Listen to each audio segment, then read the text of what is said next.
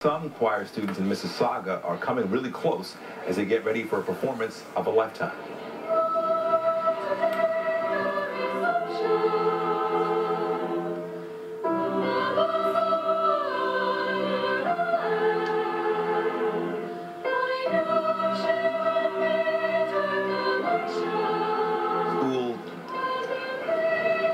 The Cawthra Park Secondary School Chamber Choir has been chosen to perform for the Rolling Stones when the band plays at the Air Canada Centre on May 25th and June 6th.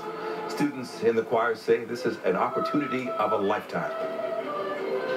It means so much, and having this great opportunity to do something like this is totally unexpected, and it just makes me feel better at choosing cawthra as my high school. It's just going to be an amazing once-in-a-lifetime experience for sure. I mean, just to see them perform would be amazing for me, but to actually go on stage and sing with them is just absolutely incredible.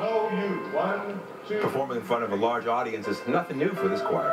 They've performed at Roy Thompson Hall with the Toronto Symphony Orchestra and at the Air Canada Centre with Cirque du Soleil. Very nice. Bang Nguyen woke up to